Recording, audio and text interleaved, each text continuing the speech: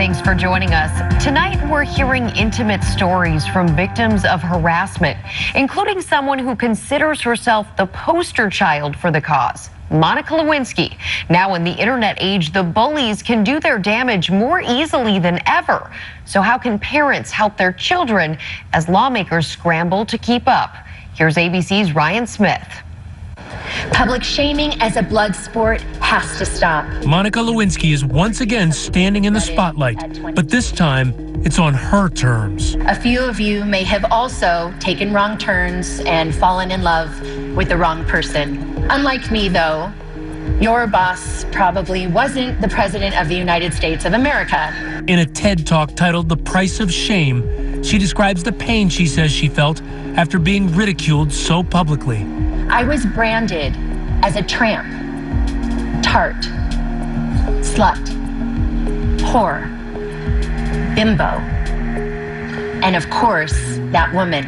17 years ago, there was no name for it. Now, we call it cyberbullying and online harassment. And how today she's determined to no longer tiptoe around her past. Her infamous affair. 17 years ago, with former President Bill Clinton. I did not have sexual relations with that woman, Miss Lewinsky. Not only played out in the press. January 26, 1998. Monica Lewinsky meets with her lawyers. It was one of the first scandals to play out online. I was patient zero of losing a personal reputation on a global scale almost instantaneously. In the last year, she has joined a star-studded list of celebrities championing change. From Really Don't Care singer Demi Lovato to the Jenner sisters. The issue even coming up on tonight's Dancing with the Stars. She's stupid, absolutely disgusting. But for kids like 15-year-old Ali Del Monte, the pain hits home every day. She says she has been the victim of cyberbullying for as long as she can remember. Drink bleach, please. You're so fat, it's disgusting. You're never gonna get a boyfriend. I was really overweight and my friends thought it was funny and I would get excluded from the playground. They would tell me that I was too fat to play on the swings and I would break them. But as she got older, the bullying quickly moved online. I logged onto my account and I had 172 messages on there telling me to kill myself and that my mom should have aborted me and that I was really worthless and pathetic, and they were sending me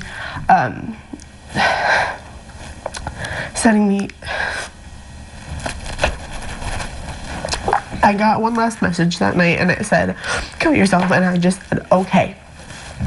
So I tried to take a bunch of pills that night and I almost died because of it. Her mother, Wendy, felt helpless.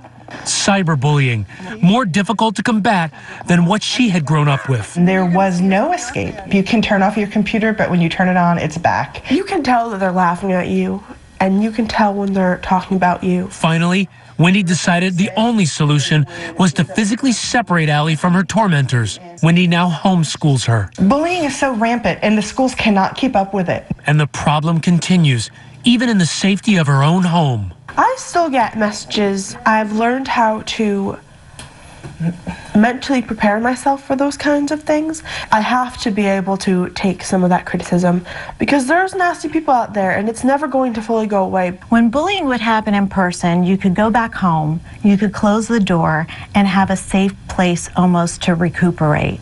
That doesn't happen with cyberbullying. It's very public, it's very humiliating, and it's 24/7. It's not like you can go home, close the door, and pretend it's not happening. It's a problem so many kids face. Nearly half of American teens say they have been victims of cyberbullying. When you're 12, 13, all you see is your social network.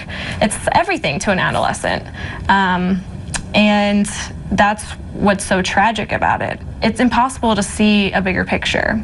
Now 26, Kelsey Kangos knows this all too well. She was living Allie's story when she was in the 7th grade. AOL Instant Messenger was the big thing back then. We're talking like 1999, 2000. So screen names would start popping up. Kelsey is a gorilla, Shave Harry. They would make these anonymous screen names, and the second I blocked one, another one would pop up, and it was kind of this constant bombardment. People are anonymously picking on you one by one, You had no idea who these people were? No. I mean, you have an idea based on who's saying more things at school and stuff like that, but no, there was no way to know who it was. And it didn't stop there. Her tormentors created a website about her. It had my picture, my school picture from the yearbook, kind of copied on top of a gorilla body. They would fake journal entries that I had written. So like, oh, today I thought about shaving my arms, or today I thought about how many bananas I could eat at one time, or today I thought about bringing a gun to school because nobody likes me. She told her parents, and they were successful in getting the site taken down. But in spite of that, things got worse. It actually didn't stop until I left that school, until I graduated 8th grade. But once high school started, it was like a totally different scenario. Like, it was like, it just stopped altogether. Even though 34 states now have laws specifically targeting cyberbullying, putting these laws to work is uncharted territory. In cyberspace, it's all a bit new, and we're all catching up to that reality. In the meantime, women like Monica and Kelsey hope to use their own experiences to pass on hope to the next generation. There is so much ahead of you that at 15, your social life is everything, and I get that. So while it feels like this is it, this is my whole life, it's not. Oh my gosh, it's not. You have so much to look forward to. Almost like this too shall pass. Yeah. And bigger and brighter days are ahead. Yeah, absolutely. For Nightline, I'm Ryan Smith in New York.